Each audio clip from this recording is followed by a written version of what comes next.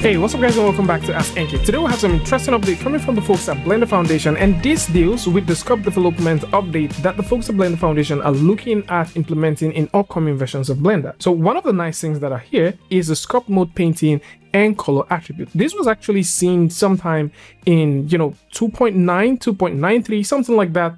And it is quite impressive to see that these will be coming. So the whole idea here is to revamp this entire tool and make it functional with other tool sets that exist within the sculpting branch. So we're looking at things like masking, the face set, some filters, the new brush engine settings, and so much more. And with this said, it is also worth knowing that in previous versions that these actually had its own special type of vertex color, and this wasn't compatible with the previous system, but right now they're looking at ways of combining these two together and making it a single list of color attributes. And these attributes can be created on both vertices, face corners, and also on floating points and byte. And of course, this looks like the tease of what it's going to look like, and we'll have an attribute that deals with the name, domain, and also the data type. And if you scroll all the way down, you'd also notice that there's a simple painting of what the curvature masking would probably look like. So you can see that we have this beautiful flower, and this entire flower, the white streaks, was actually painted with the supposed version of this that will be coming. And you can see that we have all of that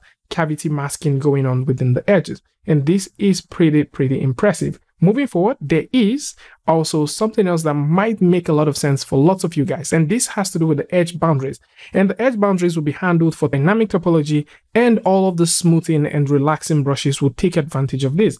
So most of the times when you're sculpting and you choose to use things like face sets and all that, you would notice that the seam sort of breaks, and this isn't what you want. And right now they're looking at ways to improve that and give you something that works pretty nice. So this would also make sure that the boundaries of things like the face sets, the topology boundaries, the seam edges, the sharp edges, and so on and so forth will be kept in place. And while we speak about topology, there is also a talk about the topology rate improvement. So when using the dynamic topology, which is DynTopo, the triangulated meshes will follow the surface information much more accurately. So contrary to what we have, you can see what we have going on here, as this just simply, cross hatches this entire thing. But if you look at what we'll be getting, it sort of follows the edges a bit more nicely, just to conform to what you would probably want. And in addition to make the triangles flow around any boundaries that deals with both open boundaries, the face sets, seams, and so on and so forth, the topology rake also has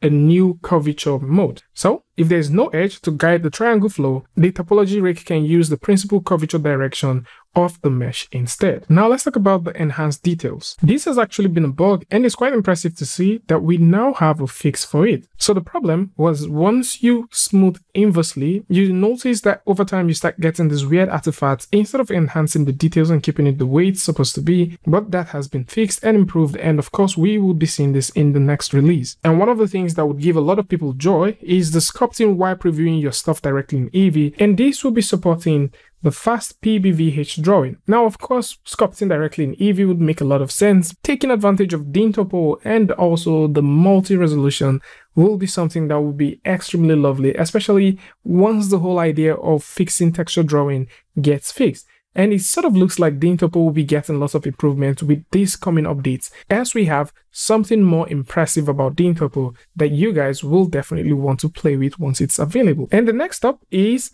the DynTopo plus Sculpting API refactoring. So at this point, they're looking at ways to make DynTopo much more faster and support custom attributes and interpolations that deals with the vertex color, UVs, and also boundaries. So what this simply means is, once you're sculpting on a model and you do have DynTopo turned on, regardless of the fact that you've made your UVs previously, before you start sculpting, or maybe you've done all of your texturing before sculpting, this would preserve it. It preserves the topology boundaries, the seams and sharp edges, the UV island boundaries, face set boundaries, and also UVs, the entire 9 yards.